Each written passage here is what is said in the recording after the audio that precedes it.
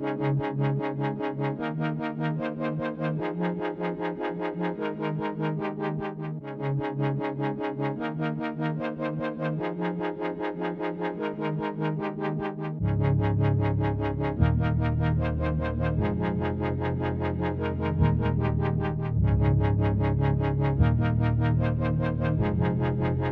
the first artists' impressions and mock-ups of the F-35 started surfacing, among the other very innovative design elements, the air intakes stood out for their very particular layout. The F-35 was designed with DSI's or Diverterless Supersonic intake. In mid-1990s, Lockheed conducted extensive studies on this concept using computational fluid dynamics, but also flying a researc F-16 plane with modified air intake. Those studies were at the root of the decision of equipping the most technologically advanced aircraft currently in existence with DSIs. And when there is something new in the USA, everybody else immediately pays attention. Like the Chinese, for example. So the DSIs are quickly spreading on different projects around the world, a bleeding-edge technology which is more than 60 years old. Welcome to Millennium 7 Star, the channel that helps you make sense of military history and military technology. Please stay with me till the end, because the stuff that we discuss here are not easily found anywhere else on YouTube.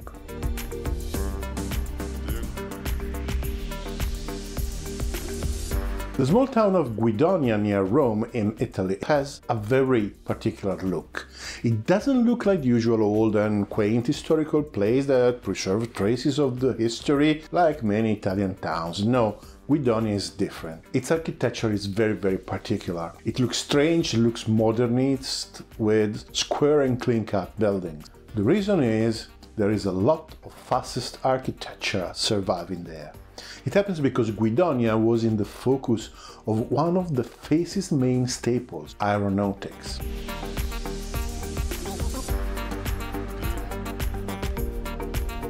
Direzione Superiore Studi ed Esperienze, High Directorate for Scientific Study and Experimentation. Active from 1935 to 1943, born from the amalgamation of various research units, it was the Italian equivalent of NACA's Langley. During those few years, it grew very quickly, becoming a very advanced research facility. It could be easily the subject of an entire video, but for our story, what is important to know is that in 1936, a young Air Force Lieutenant, Antonio Ferri, joined the directorate.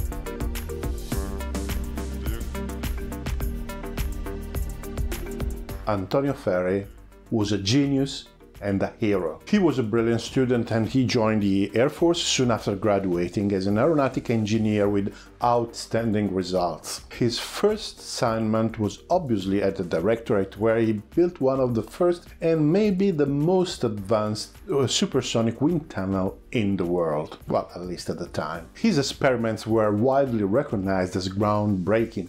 In 1938, he received the prestigious prize from the Italian Academy of Science. At the outbreak of the war, he was kept in his position and he could keep his research going till the 8th of September 1943, when Italy signed an armistice with the Allied powers. That day, his life changed.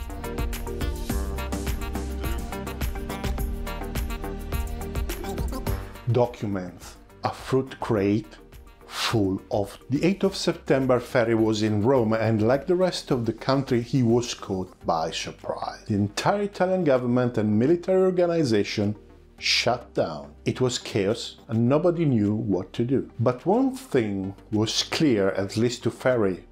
Guidonia's center was very high on the German list of the planes to acquire control of. He ran back to Guidonia and found the place locked down. The security and the other employees had disappeared. He mustered some colleagues, they broke through the gates and they started smashing equipment and experiments, setting fires, breaking and ruining everything they could. He filled a fruit crate with all his essential documents and left. Italy was in chaos. The Italian forces around Rome were trying a desperate resistance against the Germans, now turned enemies. So he managed to get into town, pick up his family, sneak out and take them to a safe place in the mountain. Once they were safe, he left to organize the guerrilla against the Germans.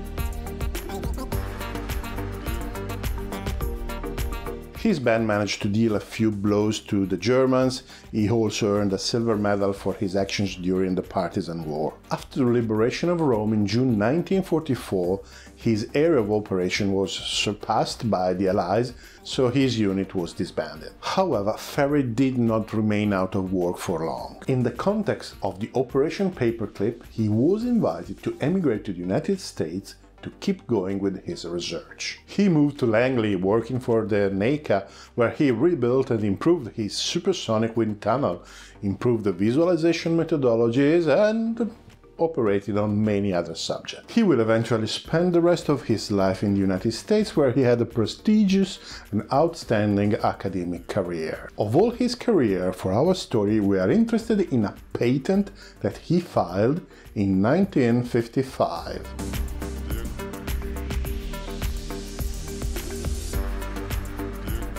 Patent number US 2990142A, scoop type supersonic inlet with pre-compression surface. Look at this, and now look at this. 1, 2. 1, 2. Do they have a family look? Do they look similar? Well, they are.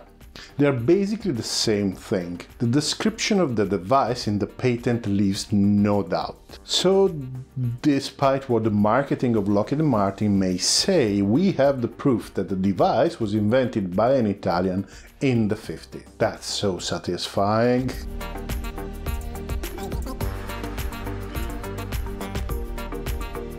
Basically, everybody forgot about the Ferry intake but Vought. Before its demise, Vought proposed at least 2 projects using the Ferry's intakes. The XF-8U-3 Crusader 3 was an evolution of the Crusader 2 that never entered service, used a prominent DSI intake. At a later date, the Vought proposal for the lightweight fighter competition featured a DSI intake in a position similar to the F-16. So the DSI intakes are not new, and if you want to learn how they actually work, you can watch my video on the JF-17 or just stay here because what follows is an extract containing the explanation. By the way, yes, I had sunburn when I recorded that video.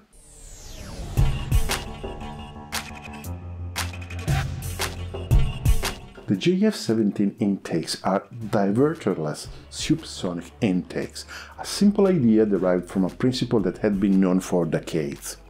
The first to design and test a working DSI was Lockheed Martin in the early 90s, but since they are relatively easy to copy, they are becoming more and more common, and the Chinese really embrace them. At subsonic speeds, air intakes are not particularly complex.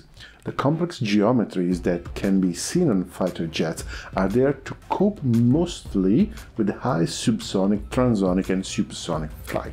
This subject is vast and it is worth many videos in itself, but now let's try to qualitatively understand how do they work. The main function of air intakes is to recover pressure. That is to turn the airflow kinetic energy into static pressure at the entrance of the engine. The higher the pressure at the entrance, the higher will be at the nozzle, where the subsequent expansion will produce thrust. At high speed, there are 2 problems that can greatly reduce the pressure recovery: the boundary layer ingestion and, at transonic and supersonic speed, the formation of shock waves. So the boundary layer is a layer of slow-moving air sandwiched between the aircraft's skin and the free flow. Since it is slow-moving and often turbulent, it doesn't have much energy to convert in pressure. This is the reason why almost all the jets from the late 50s onward have intakes separated from the fuselage by a slot a few centimeters wide.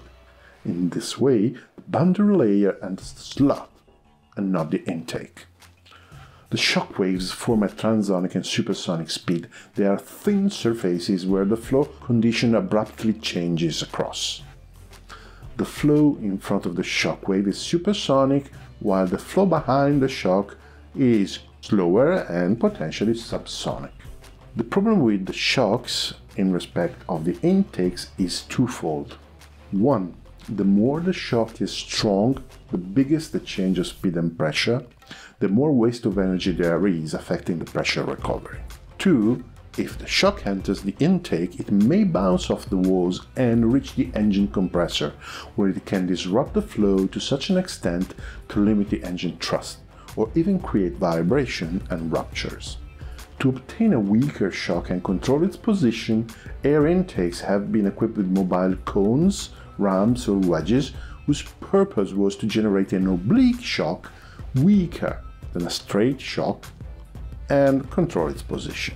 All these devices have been working well for decades, but the DSI may be considered an improvement.